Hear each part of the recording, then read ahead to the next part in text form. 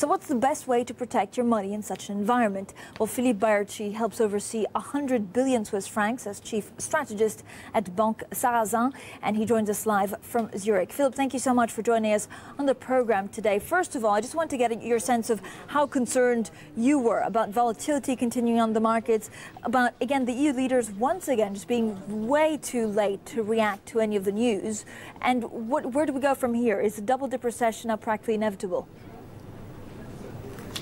Well, I think the recession is inevitable if we don't get any action fast, as you mentioned, if we don't see any real progress in terms of the resolution of the euro debt crisis, and if we don't see any fiscal packages in the US, I think we can't prevent the recession. And I think the fourth quarter will be very decisive. We need to see some action in the next 1 or 2 months, or it will be probably too late to avoid the recession. And what do we need to do here in Europe? The European Central Bank is meeting on Thursday, and it seems that investors are really split down the middle. Those saying that actually because of the inflation figures and the better than expected figures coming out of Germany next week, their hands are tied, and the others still waiting for a gesture, either quantitative easing or at least an interest rate cut as soon as next Thursday, this Thursday, in fact. Well, we want the ECB to cut rates this Thursday. I think that the inflation clearly is a lagging indicator, so it has not a lot of relevance. But if you look at the PMI data, the manufacturing data also coming out today is confirming that the European area is on the brink of a recession. And in previous instances, with PMIs below 50, the ECB has actually cut interest rates. So I think from an economic point of view, there's absolutely no reason why not to cut. And it's maybe a political question whether Trichet will sort of announce that or hint at the cut because it's his last meeting. But I think that would be the best thing for him to do, to actually already make the cut now, and the bold cut by 50 basis points. And so in terms of your ideal portfolio, you're overweight on cash but underweight bonds, very underweight on equities, and lightly overweight on alternatives. So how do you actually break it up?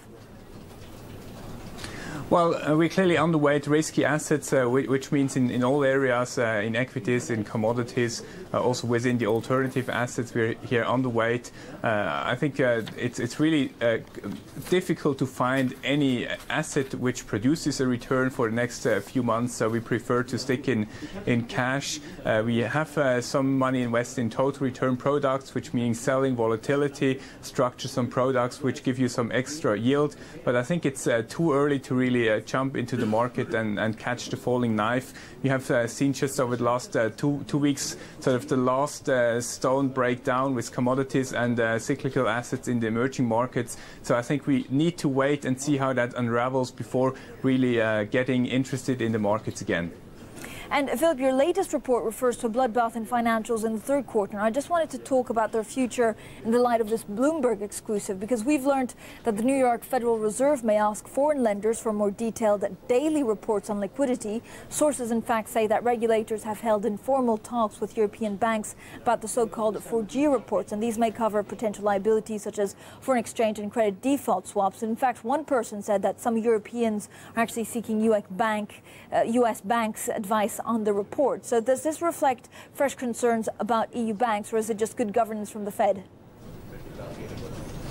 Well, I think it certainly raises concerns about liquidity. It raises concerns about sort of preparing for, let's say, a Lehman-like effect in the event of a Greek default. I think that's really what's behind it.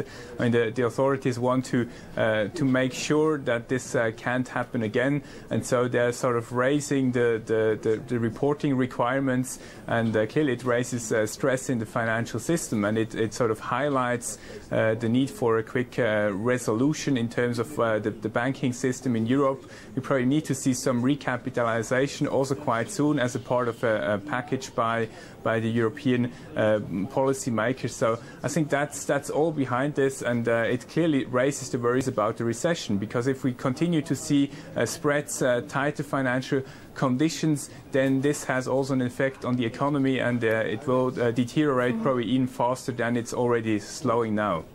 But so overall, what is the worst performing stocks index that you see for the next 6 months? The one that you absolutely don't want to be in because you think that whether we have a recession or not is pretty irrelevant, it just won't perform?